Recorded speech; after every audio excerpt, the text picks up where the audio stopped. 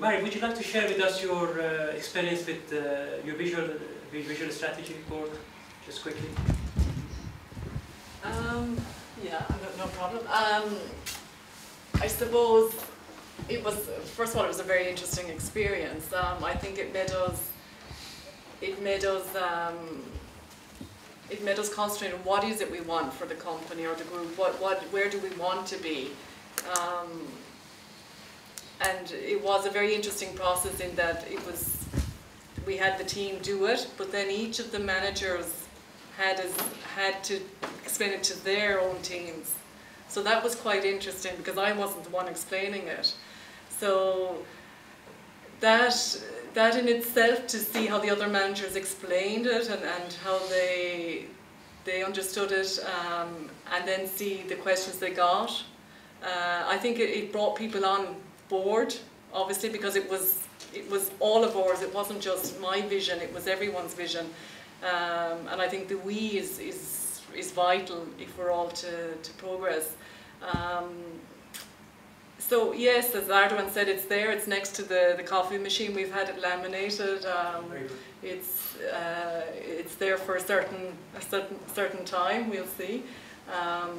But of course, that's just the vision. Then there's the actual actions, which I think are the key. Then, so definitely the getting the mission right, your values, understanding that, and then your vision. Where is it I want to be now? How are we going to get there?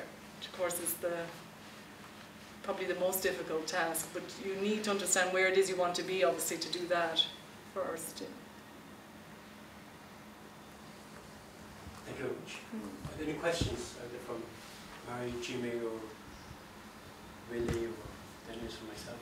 I suppose, Mary, the feedback you got, you know, when the managers went and they spoke to the various team members or their teams, you know, did you learn? I suppose, what were the key things you learned from the information that you all put together about the organisation that you mightn't have been as aware of historically? Yeah, I think they actually, surprisingly, they were all very.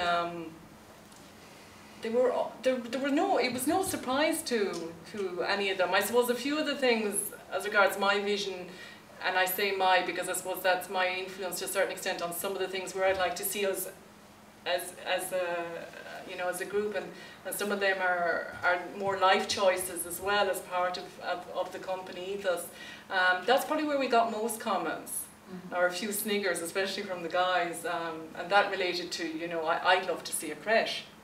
No, not maybe on our own, maybe with a group of companies, but that's just something because I think I have a certain way of thinking of working. I don't think we always have to keep working the way it's always been done. I think, you know, I think we spend enough time at work every day, a lot of time at work every day, that I want it to be somewhere that people feel very comfortable and that there's a great environment. That's very, very important to me. So there was a couple of kind of sniggers at that, which you'd expect, but there wasn't a huge, there wasn't a lot of surprise or anything. So I think for them, it was probably at least a clarity, at least they know where it is we want to be.